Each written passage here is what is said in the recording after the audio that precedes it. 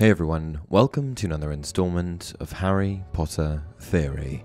Today we're going to be discussing Hogwarts and the 4 animal mascots that represent the Hogwarts house system. At Hogwarts there are 4 houses: Gryffindor, Slytherin, Ravenclaw and Hufflepuff, houses created by the original 4 founders of Hogwarts: Godric, Salazar, Rowena and Helga. Why 4 houses? Well, put as simply as possible, there were 4 founders, and each founder wanted to teach the students in their own way. Dividing the students accordingly seemed like the best course of action. Each of the 4 houses created by the school's founders can be represented in a number of different ways. The first and most obvious identifier of a Hogwarts house is the use of their signature colours.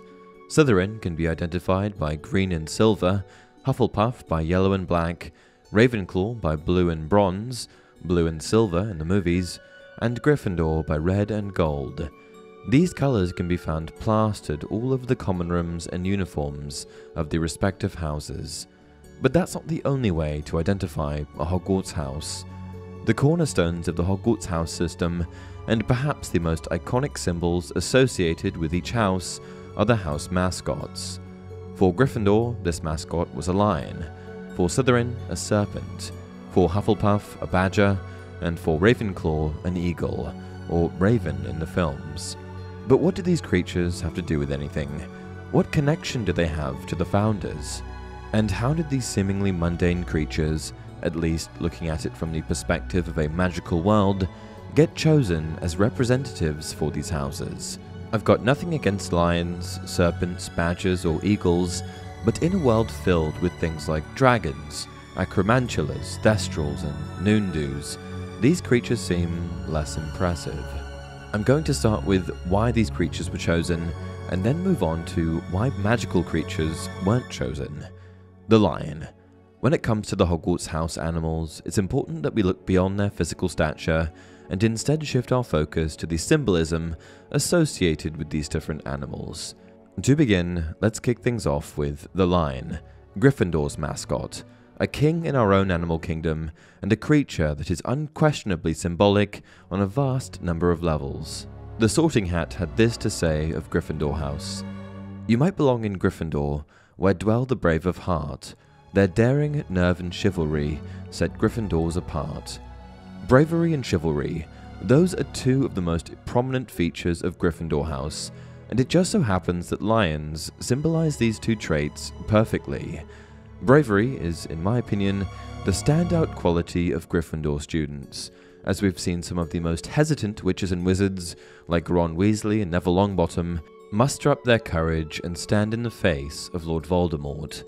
And if we look at the element of chivalry, it seems only natural that the King of Beasts and King of the Muggle Animal Kingdom would be a suitable choice for a house that radiates royalty. Gryffindor's also the ruling house in the series due to its connection with the main protagonists, and even its house colours of red and gold signify royalty.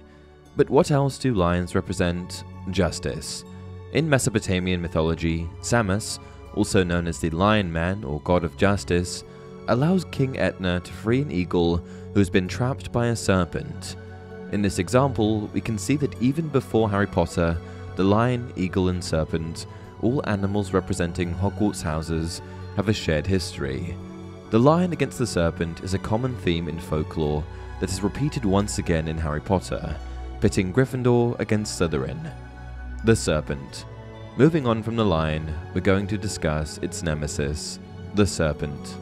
Or perhaps in Slytherin you'll make your real friends, those cunning folk use any means to achieve their ends. The general theme in Harry Potter is that Slytherins are conniving, ambitious, and willing to do whatever it takes to succeed, even if that means stepping on a few toes along the way. Slytherins are also incredibly cunning, and often able to manipulate others and to get what they want. These attributes can all be seen in their house mascot, the snake, which has long been identified with acts of ambition and cunning. In nature, snakes show ambition by going after prey much larger than them, and they show their cunning by using clever tactics to trick, confuse their prey, like via camouflage. An early tale outlining the snake's propensity to deceive is in the story of Adam and Eve, where the snake was able to convince Eve to give in to temptation and to pick fruit from the tree. However, the biggest reason for Salazar Slytherin choosing this house mascot was undoubtedly his unique connection to snakes. For you see, Salazar Slytherin was a Parselmouth, a wizard that had the innate ability to talk to snakes. It seems only fitting that he should dedicate his house to the creature he closely resonated with, the badger. Next up, we've got the badger, the mascot of House Hufflepuff. You might belong in Hufflepuff, where they are just and loyal. Those patient Hufflepuffs are true and unafraid of toil. Hufflepuff is similar to Gryffindor in that they both value justice and aren't afraid to show a bit of bravery, but one of the big differences is that they're a little more reserved in their approach. The badger, though fierce and powerful, has quite a reserved disposition, commonly leading a quiet life and not revealing its true ferocity until provoked. In some ways, this reflects the way that the other three Hogwarts houses view Hufflepuff. Hufflepuff is commonly written off, a joke, an afterthought, but in truth they were the second most represented house during the Battle of Hogwarts and have achieved more than their fair share of success. Badgers are quite common in children's literature, playing prominent roles in stories like The Wind in the Willows and The Animals of Farthing Wood. In these tales, each of these badgers perfectly exemplify what it is to be a Hufflepuff. In The Wind in the Willows, Badger shows incredible loyalty to his friends, no matter how much they test his patience. And in The Animals of Farthing Wood, the badger reveals its nurturing, caring nature, and traits we know to be consistent with the house founder, Helga. The eagle. First, let's address the elephant, or raven, in the room. Ravenclaw's house mascot is not a raven, it's an eagle. You may be able to find all sorts of Ravenclaw merchandise online with a raven on it, but in truth, Ravenclaw's mascot was only changed for the films. In the books, which are true canon, Ravenclaw House is represented by an eagle, as well as the colours blue and bronze, rather than blue and silver. Or yet in wise old Ravenclaw, if you've a ready mind, where those of wit and learning will always find their kind. The overarching character trait associated with Ravenclaw is undoubtedly intelligence or wisdom, and in this regard they couldn't have picked a better mascot. The eagle, while also a symbol of strength and immortality, is deeply rooted as a symbol for intelligence, wit, and high spirit. This is reflected in the Ravenclaw student welcome message.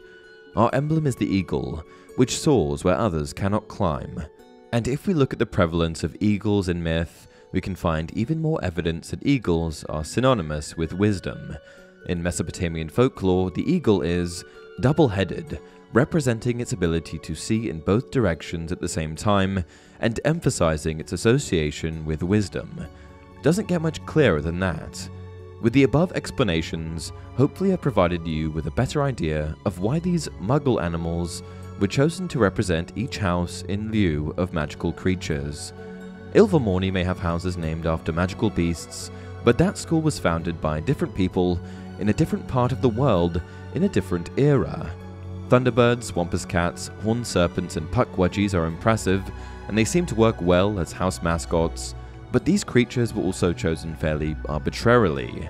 When Ilvermorny was formed, the founders simply chose their favorite magical beast to represent the houses, and didn't make their decisions based on any kind of deeper connection.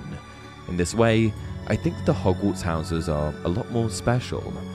Furthering this, the houses at Ilvermorny are looked at as pieces of a whole, where Hogwarts houses have entirely their own identities, existing independently from one another. It is sometimes said of the Ilvermorny houses that they represent the whole witch or wizard. The mind is represented by Horned Serpent, the body, Wampus, the heart, Puckwudgie, and the soul, Thunderbird. In essence, the only reason that magical creatures weren't chosen was because they weren't necessary. They could have chosen more impressive creatures, sure, but the choices made by the original four founders of Hogwarts were made for a reason. We also have to remember that Hogwarts was founded before the International Statute of Secrecy had been put in place, meaning that Muggles and magic folk coexisted. During this time, due to exposure to the Muggle world, these Muggle creatures could have become near and dear to the founders. And one last theory to close off this video, since this is Harry Potter theory, is that the animals associated with each house were representative of the Hogwarts founders' Patronus animals. According to Harry Potter lore, the animal shape of the Patronus is determined by the personality of the caster, and based on this, we can safely assume that the characteristics that this person displays are characteristics that they share in common with that animal.